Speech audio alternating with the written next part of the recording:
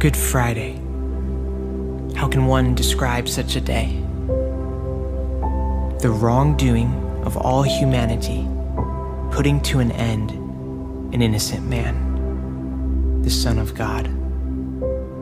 This is the story of Jesus' death by way of a cross, all in one moment bringing death to the bright light of our future. He never stopped loving us, and yet this is the incredible part of it. Our sin stopped his heart. Our sin drove the nails firmly in the hands of God. All along, these were the plans. We told ourselves that we were in control, and this was deemed sufficient for all of us. The brutal beating, the inhuman flogging, the naked humiliation. Heaven watched and saw it all.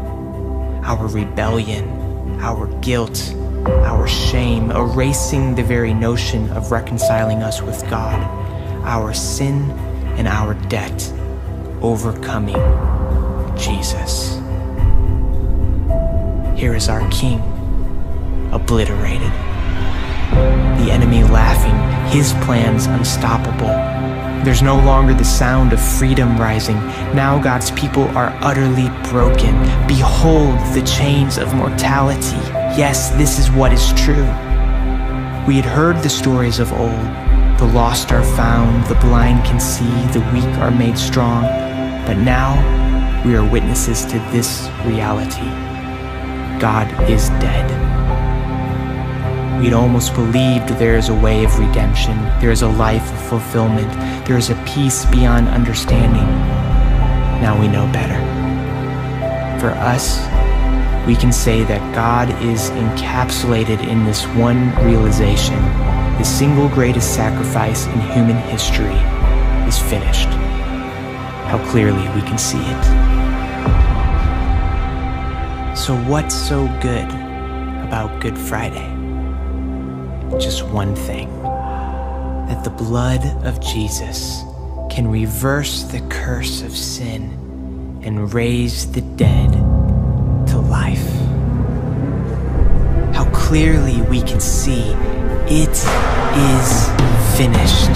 The single greatest sacrifice in human history, encapsulated in this one realization. We can say that God is for us. Now we know better. There is a peace beyond understanding. There is a life of fulfillment. There is a way of redemption. We had almost believed God is dead, but now we are witnesses to this reality. The weak are made strong. The blind can see. The lost are found. We had heard the stories of old. Yes, this is what is true. The chains of mortality utterly broken. Behold, freedom rising. Now God's people are unstoppable. There's no longer the sound of the enemy laughing. His plans obliterated. Here is our King, Jesus, overcoming our sin and our debt, reconciling us with God, erasing the very notion of our rebellion, our guilt, our shame. Heaven watched and saw it all: the naked humiliation, the inhuman flogging, the brutal beating, and this was deemed sufficient for all of us. We told ourselves that we were in control. All along, these were the plans firmly in the hands of God. Our sin drove the nails, our sin stopped his heart, and yet this is the incredible part of it. He never stopped loving us. The bright light of our future, all in one moment, bringing death to death by way of a cross. This is the story of Jesus, the Son of God, an innocent man putting to an end the wrongdoing of all humanity. How can one describe such a day? Good Friday.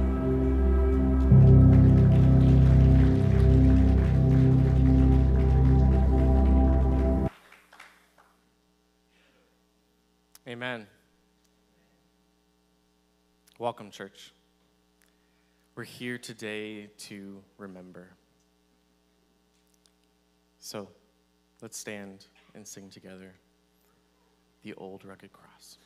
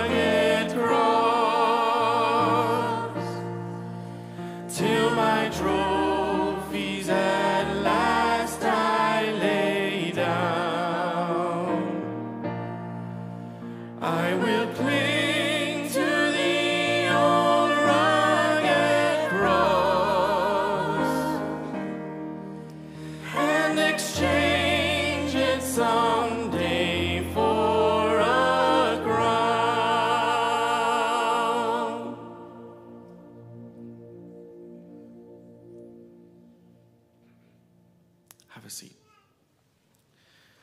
We want to take some time to focus ourselves on the cross and really tune into that day. So Candace is going to lead us through a responsive reading. She'll read leader, please read congregation, and repeat this refrain. With a kiss of betrayal, Judas believed he was instigating the liberation of Israel. Father, forgive them, for they don't know what they are doing. Through that kiss, Jesus made a way for the liberation of all people. See, I am making all things new. With a charge of blasphemy, the elders believed they were protecting their religion.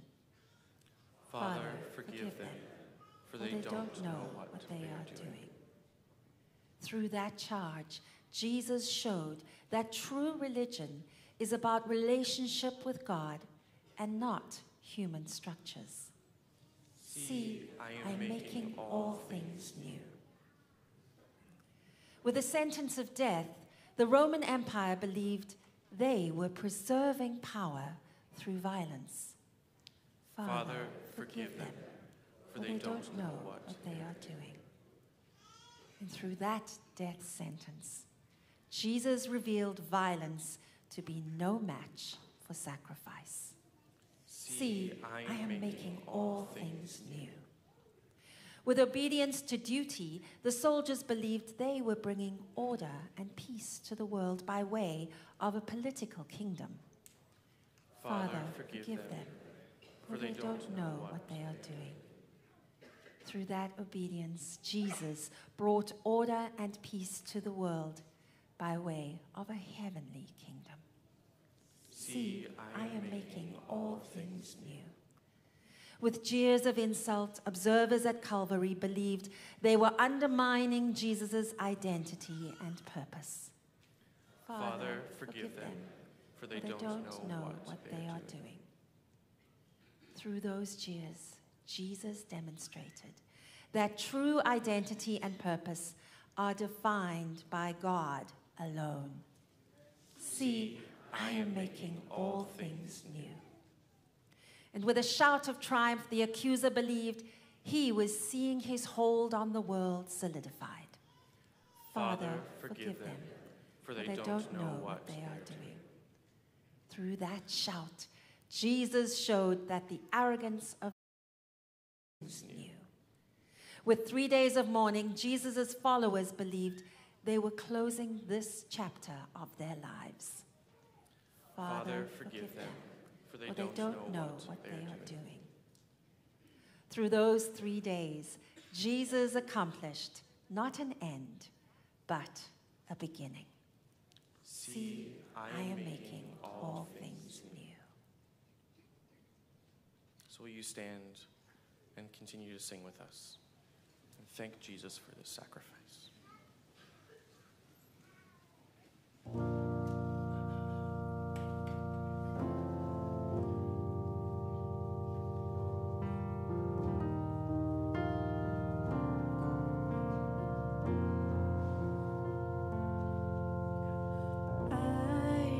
Was a wretch, I remember who I was.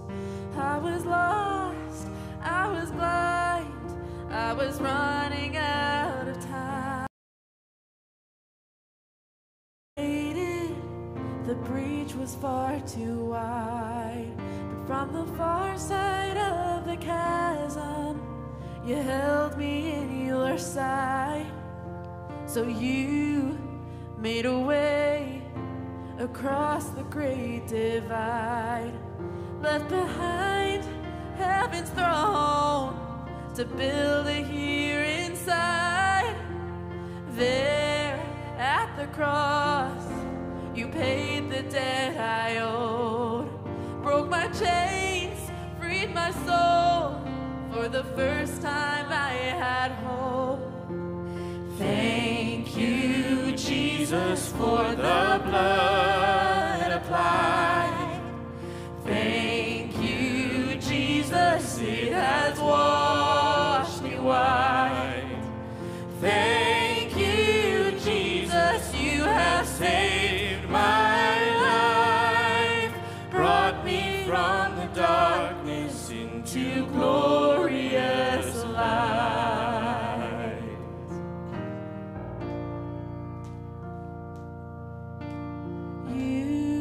Took my place, laid inside my tomb of sin.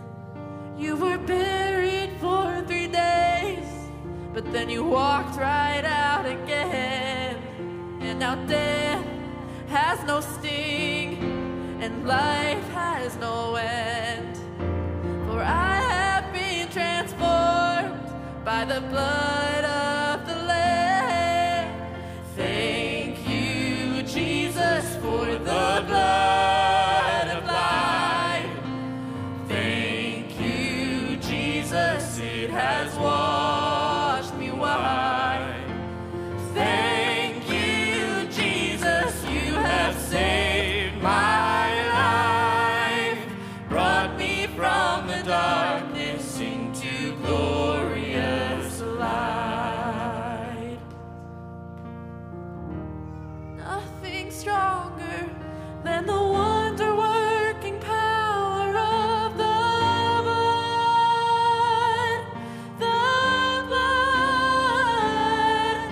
that calls us sons and daughters. We are ransomed by our Father through the blood.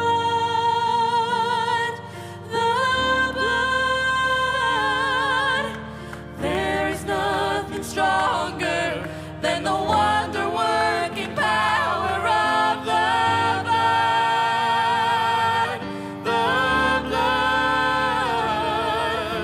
That calls us sons and daughters. We are ransomed by our Father through the blood.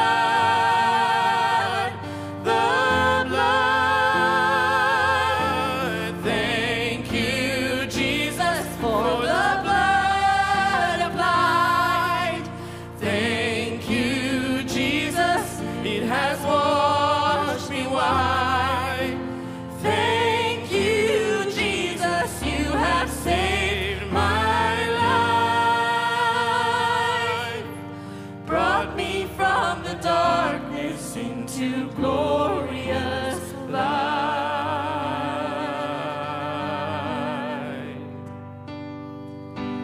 Thank you, Jesus, for the blood applied. Thank you, Jesus, it has washed me white. Thank you, Jesus, you have saved my life, brought me from the darkness into glorious light, brought me from the darkness into glorious light.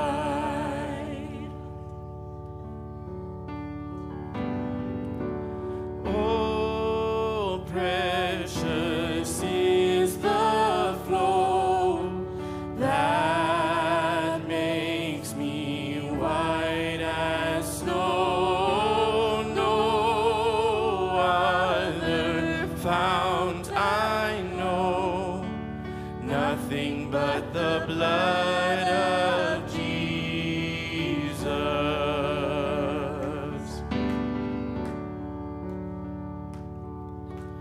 What can wash away my sin? Nothing but the blood of Jesus. What can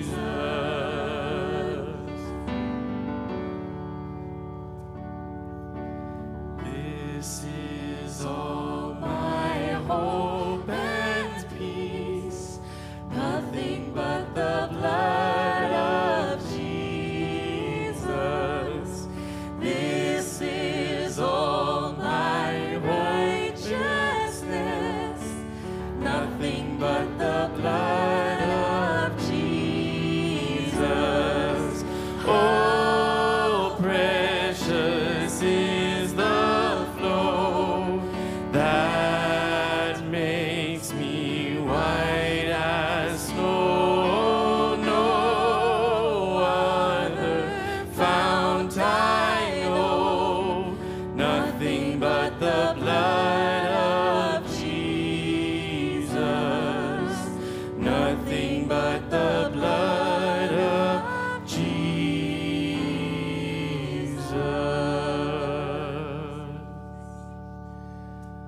Yes, Lord Jesus, precious Son of David, precious Son of God, precious Lamb of God, pure, holy, without sin. You came and walked among us, lived among us, with joy shared our sorrows, and our hearts are overwhelmed with gratitude for the generosity of your sacrifice. We are beyond grateful that your blood was not shed out of wrath and anger and vengeance, but it was shed out of love and grace and mercy.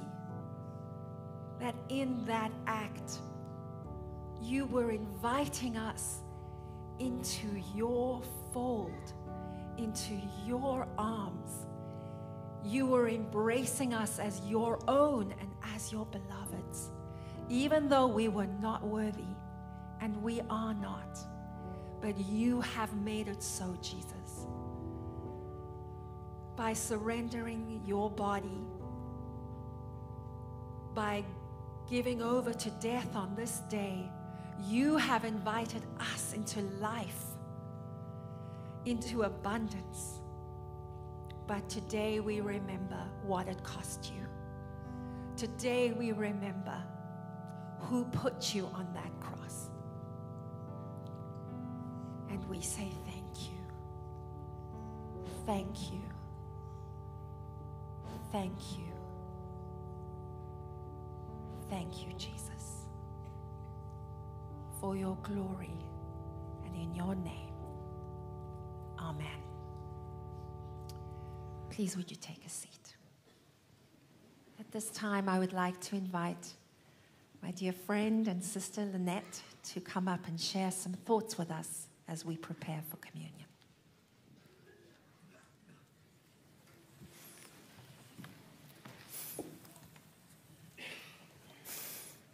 Thank you. Thank you.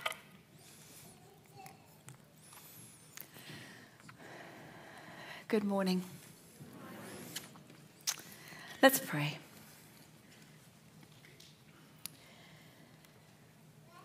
May the words of my mouth and the meditation of our hearts be acceptable in your sight, O Lord, our rock and our Redeemer. God, to you all hearts are open, and to you all longings speak. And to you no secret thing is hidden. I beg you, purify the intentions of our hearts through the unspeakable gift of your grace, so we can love you with all we are and praise you for all you are. Amen. Words have power. Ephraim the Syrian, yes, he was a 4th century bloke. I don't know any more about him than that.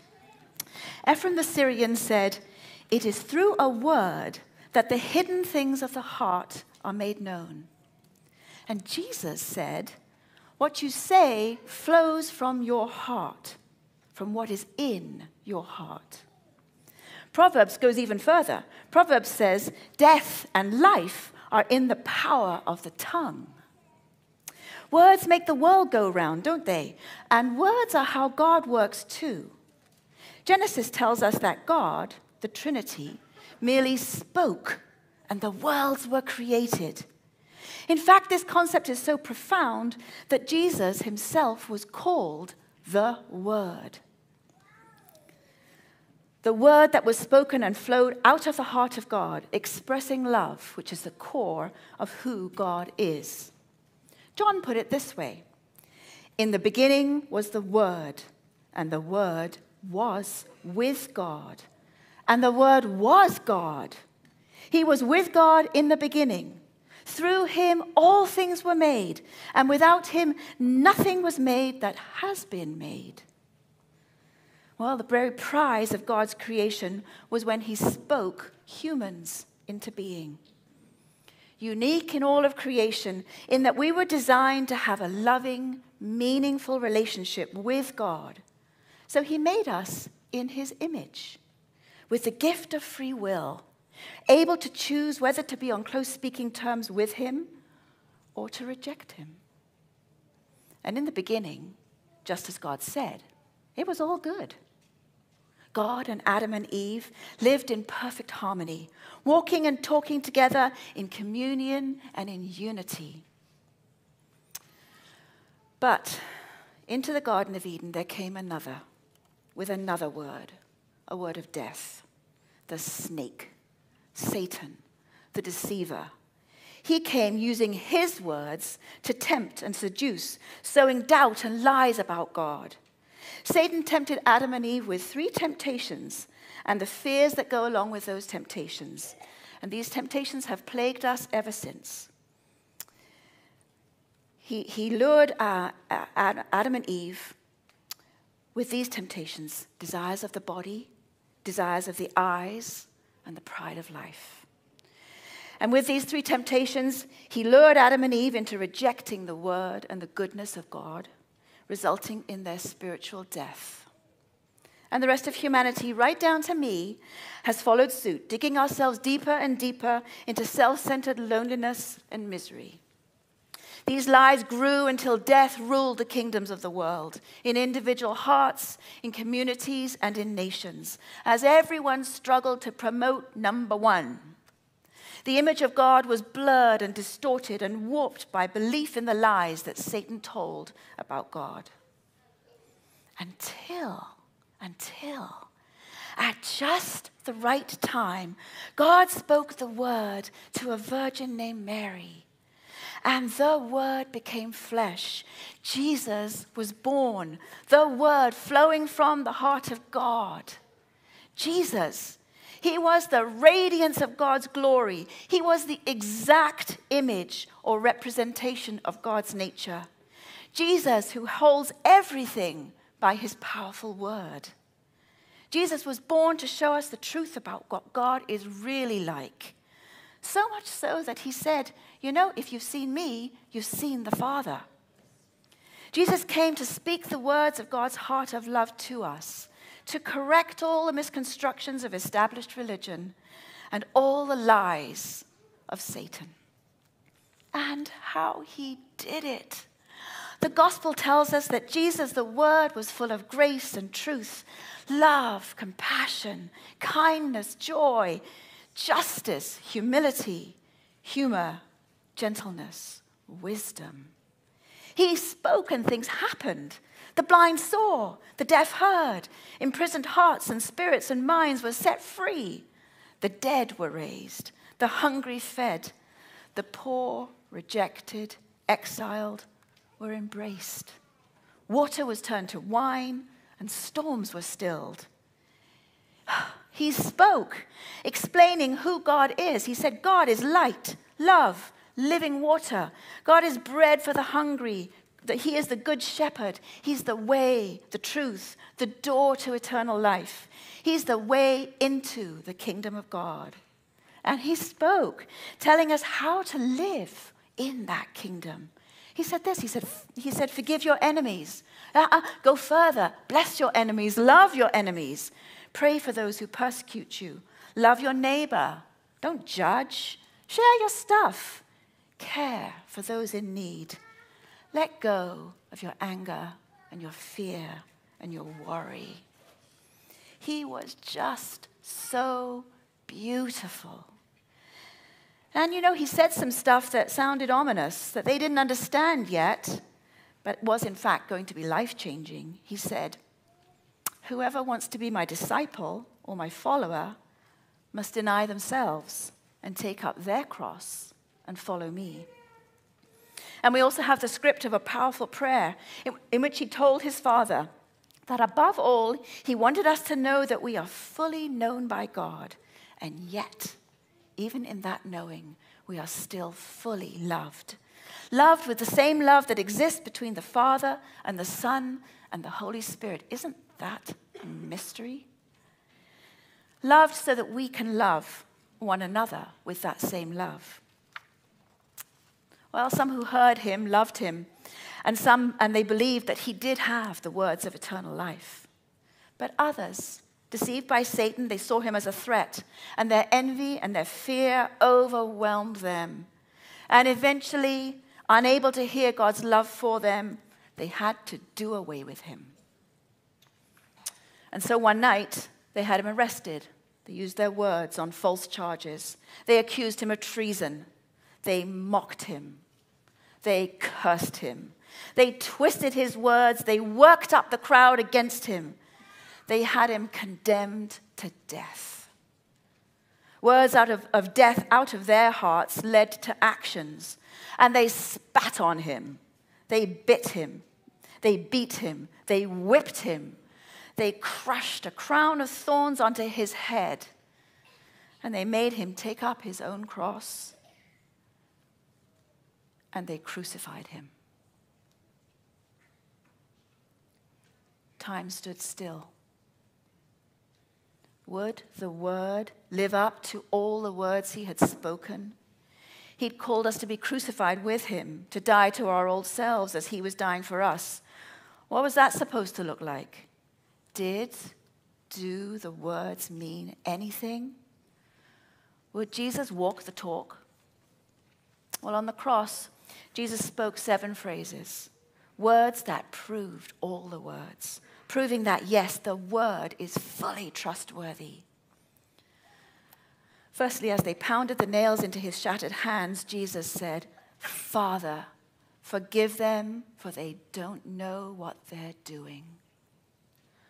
All the sins of humanity, past, present, and future, were rolled into one, and they were laid on him. And in that moment, God forgave his enemies as Jesus prayed for those who persecuted him. The gates of the kingdom of God were flung wide open, a free gift offered today. Will you receive it? Will you believe the words that are backed up by the person and the actions of God shown in Jesus, that you are fully known, all the secrets, and yet you're fully loved, fully forgiven? As Jesus dies for us, he calls us to die with him to our pride, the results of living under the lie. And so we too are called to be people who ask for forgiveness and who give forgiveness. Who might you need to speak forgiveness to today? From the cross, Jesus looked down and he saw his mother Mary, and he saw John, one of his closest friends, standing there watching in agony. Even in his distress, his heart of love and compassion for his family and his community burned within him. And knowing and loving them both, he said, "Dear woman, here's your son, John. Here's your mother. Care for each other. Care for each other." And you know, this heart of compassion is extended to you today. We are told, cast all your anxieties on him because he cares for you. And as we're cared for by God, we are safe to die to our own self-centeredness.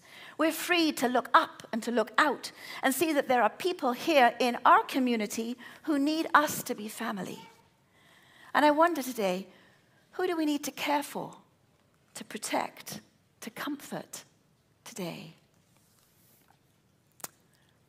One of the 2 thieves who was crucified with Jesus and had been mocking him too, suddenly thought about his thinking.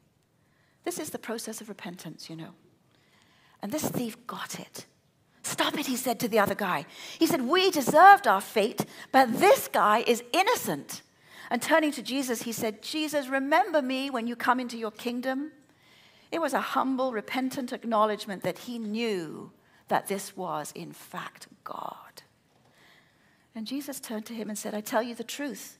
Today you will be with me in paradise. Redemption. The thief was welcomed in, known and fully loved to be with Jesus. Though, the with God life is the whole big deal. The thief only got to enjoy a few moments of it on earth before he died. But he's still there in heaven with Jesus now. But Jesus himself said that eternal life is not just a way off there, up there somewhere when we die. But eternal life is knowing God and knowing Jesus. It's the only description that Jesus gave of eternal life. Knowing means intimate, interactive relationship, starting now as we too, no matter how much we deserve otherwise, repent and acknowledge and trust Jesus. How much greater to live however many days we have left with Jesus than to live in the agony of the lie that we have to struggle on all by ourselves. Jesus will show us how. He will be with us as we crucify our old stubborn ways and learn to live in the fullness of joy with him. That is paradise. It's time to think about our thinking. At the peak of his suffering, Jesus, fully man, cries out, my God, why have you forsaken me? These are words from Psalm 22.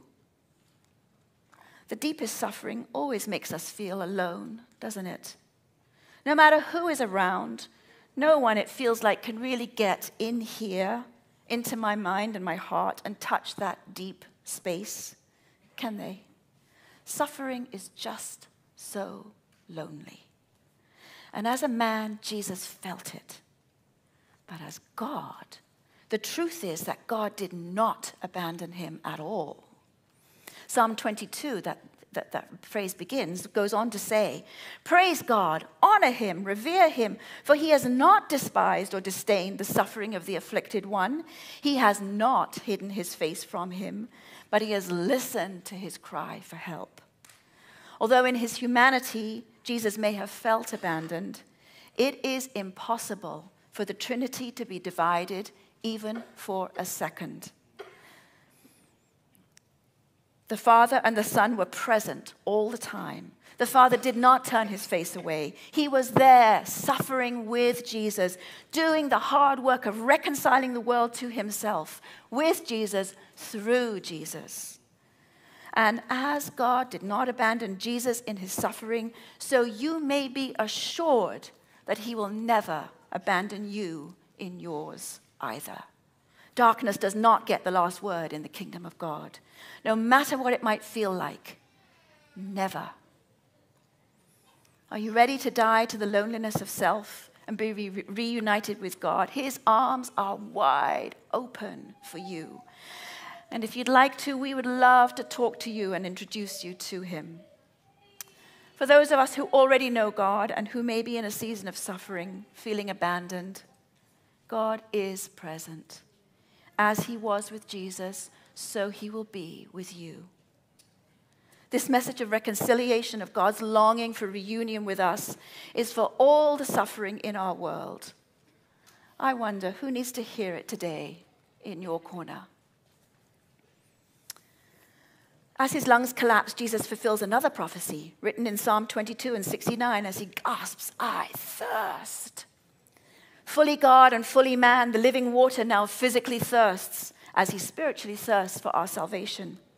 Jesus understands earthly thirst, our thirst for those things that tempt us, the thirst for all the things of earth, the things that Satan says you need, the stuff, the addictions of various kinds, the search for approval, the crippling envy and pride. Those false beliefs we have that I am what I have, I am what I do, I am what I think others think of me. But Jesus reminds us that those thirsts are illusions. The real thirst of our souls is for living water. Psalm says, my soul thirsts for thee. My spirit faints for thee. My body faints for thee in a dry and weary land. This morning, are you ready to die to those relentless thirsts that will never satisfy?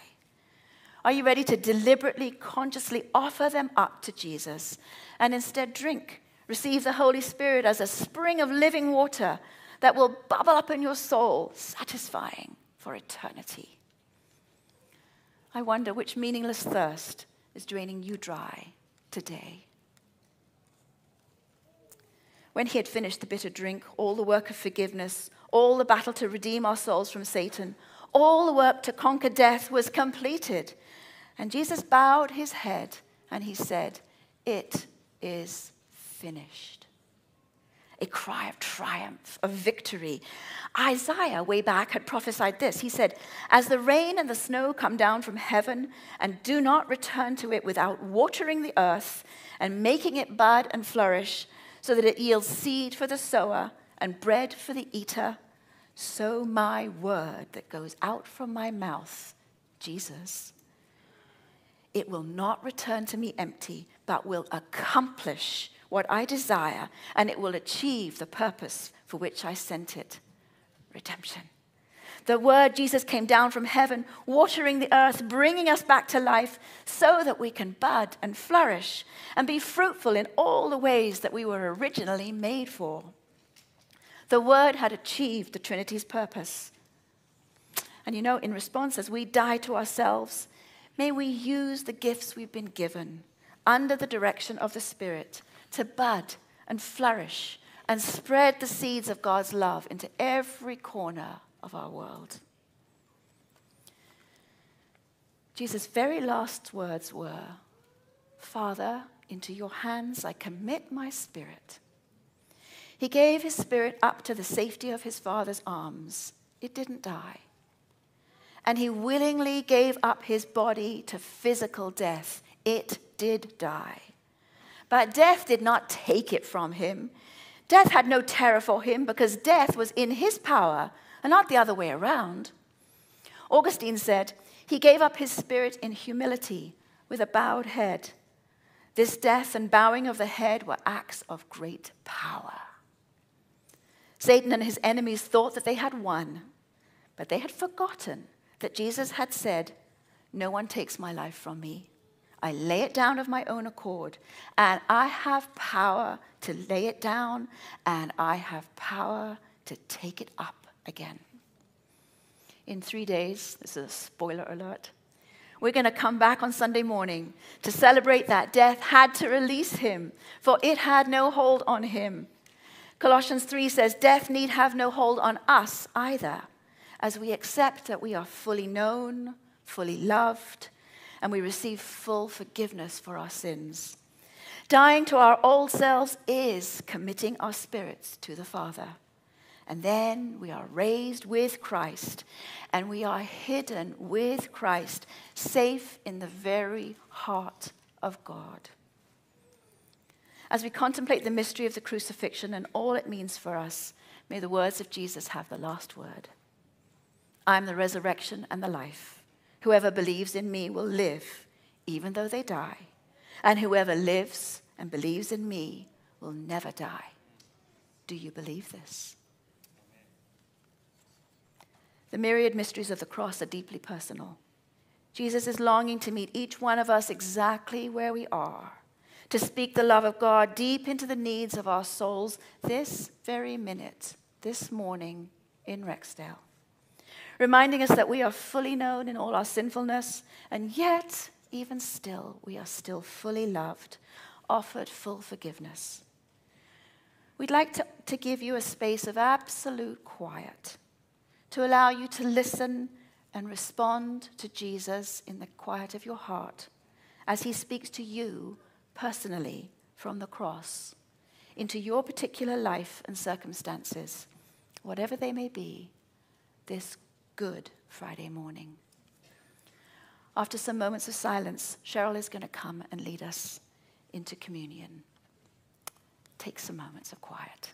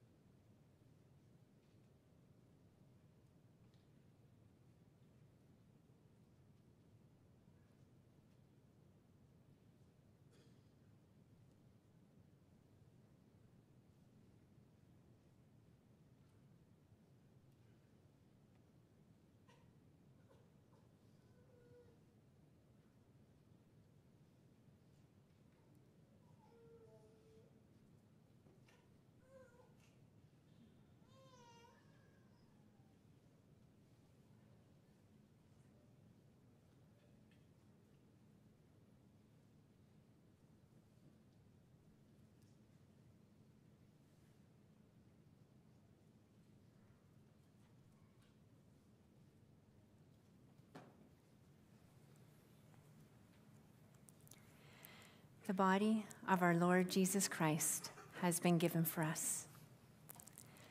Jesus entered our brokenness to redeem it. He did this by his own body,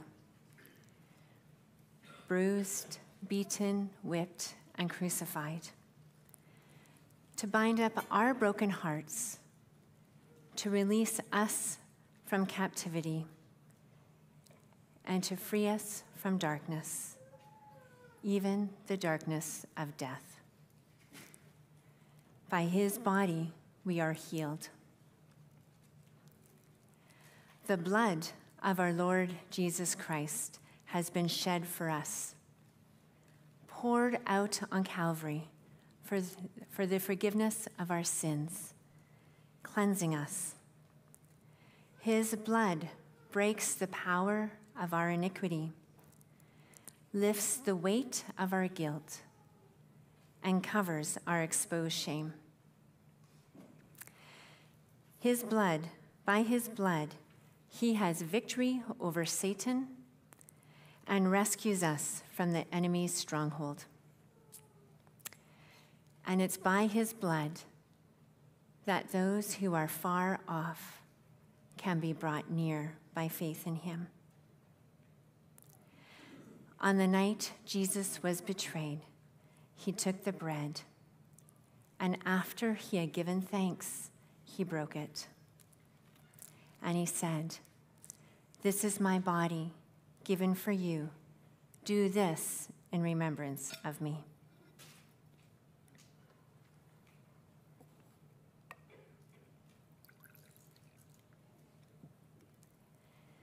In the same way, he took the cup, and he said, "This cup is the new covenant in my blood, poured out for you. When you drink of it, do this in remembrance of me." As you come to the 4 stations, 2 here on the stage and 2 up in the balcony, you will take communion from the foot of the cross. As we come, we do not presume our own righteousness. No, we come humbly, with repentant hearts, to receive from him that which we could never earn or do on our own. We receive forgiveness, pardon, release, freedom, life, and liberty. Take a moment, examine your heart, and then when you are ready, please come forward and receive the communion. Take the communion elements back to your seat and eat of it when you are ready. We will not eat it all together. Receive this communion as the never-ending grace from our Lord. We invite you now.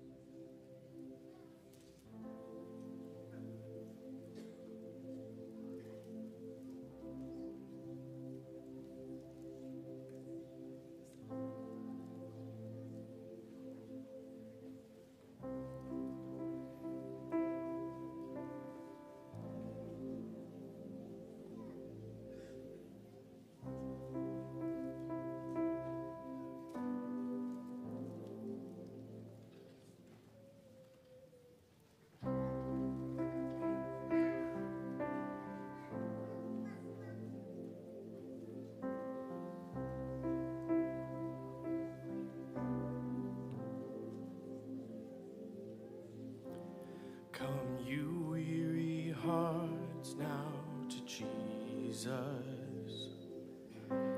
Come, you anxious soul, now to see.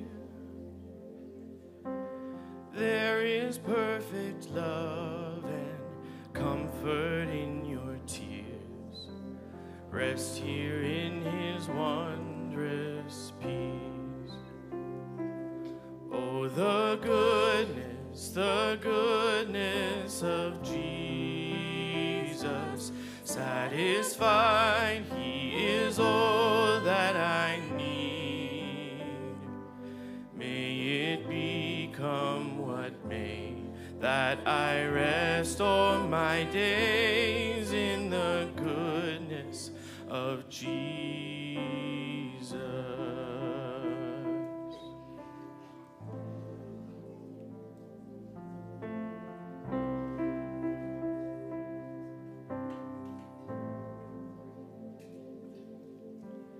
Come, find what this world cannot offer.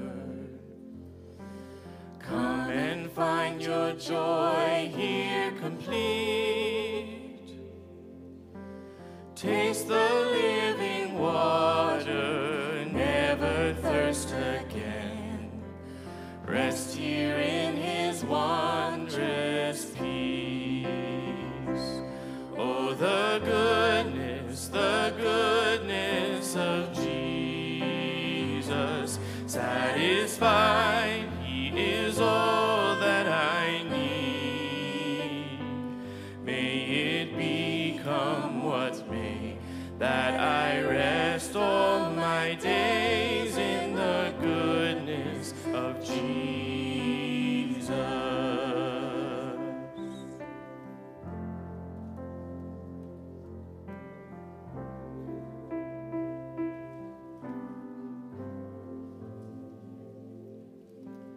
Come and find your hope now in Jesus. He is all he said he would be. Grace is overflowing from the Savior's heart. Rest here in his wondrous grace. Oh, the goodness of Jesus. Satisfied, he is all that I need.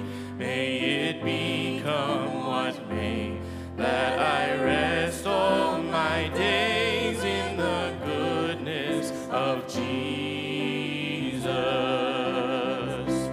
Oh, the goodness of Jesus. Satisfied, he is all that I need. May it become what may, that I rest all my days in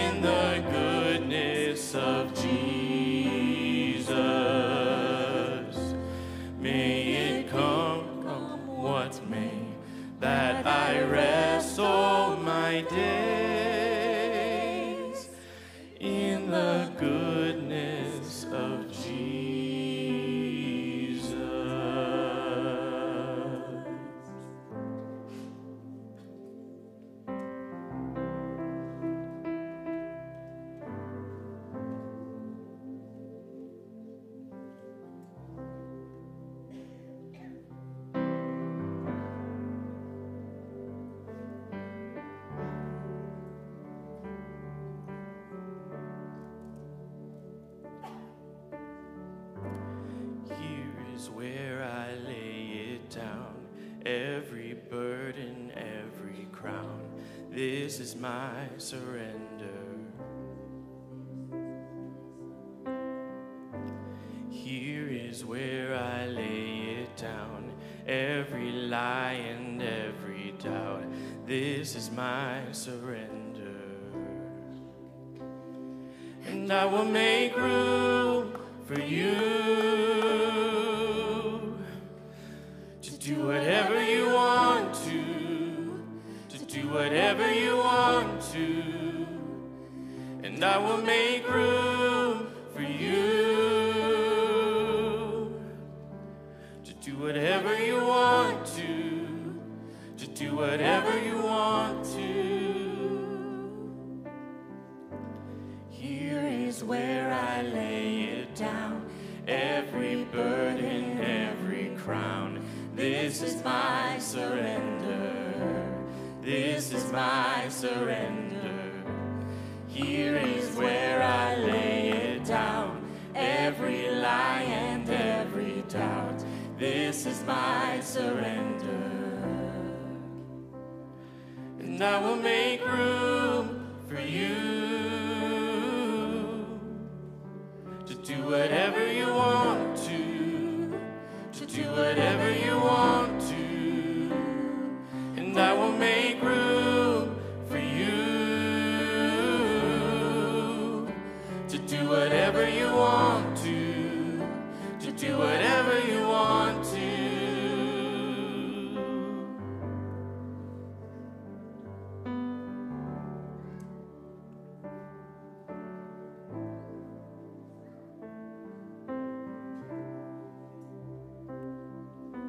Shake up the ground of all my tradition, break down the walls of all my religion. Your way is better. Your way is better. Shake up the ground of all my tradition, break down the walls of all my religion. Your way is better. Your way is better. Shake up the ground of all my tradition, break down the walls of all my religion. Your way is better. Your way is better. And I will make room for you to do whatever you want to do whatever you want to. And I will make room for you to do whatever you want to do whatever you want to.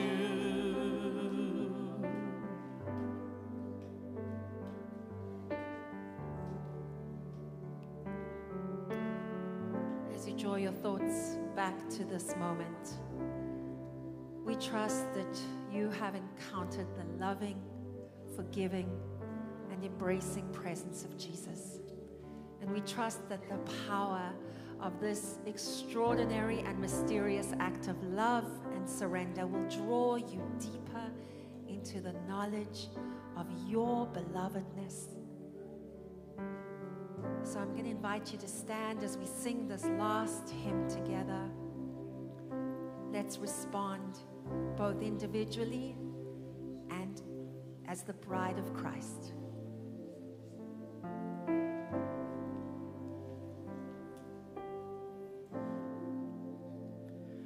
What gift of grace is Jesus my Redeemer?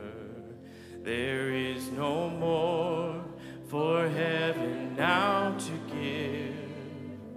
He is my joy, my righteousness and freedom, my steadfast love, my deep and boundless peace. To this I hold, my hope is only Jesus, for my life is wholly bound to His. Oh, how strange and divine, I can sing all is mine, yet not I, but through Christ in me.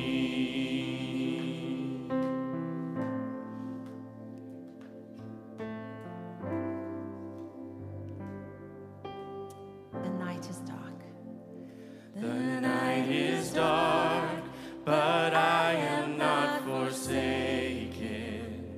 For by my side, the Savior, he will stay. I labor on in weakness and rejoicing, for in my need his power is displayed. To this I hold, my shepherd will defend me. Through the deepest valley he will lead. Oh, the night has been won, and I shall overcome, yet not I, but through Christ in me.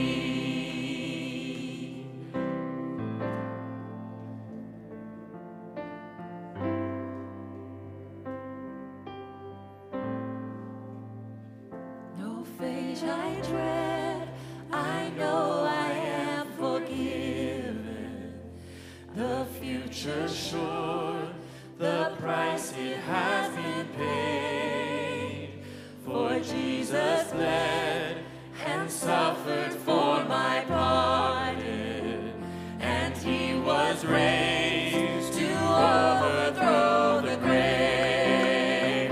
To this I hold, my sin has been defeated. Jesus now and ever is my plea. Oh, the chains are released, I can sing, I am free, yet not I, but through Christ in me.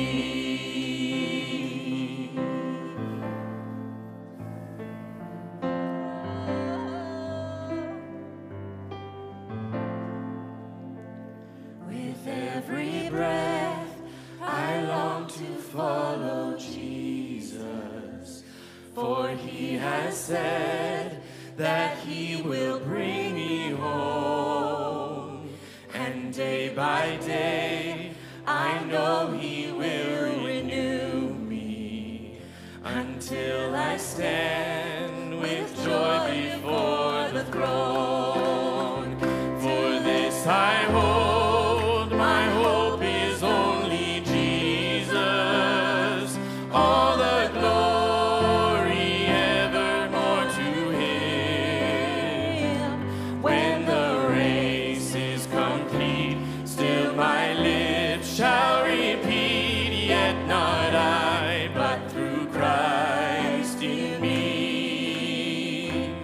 When the race is complete, still my lips shall repeat, yet not I, but through Christ in me. Yet not I, but through Christ in me. Yes, Jesus. Amen. Bless and honor you, Jesus. For you are worthy. You are worthy.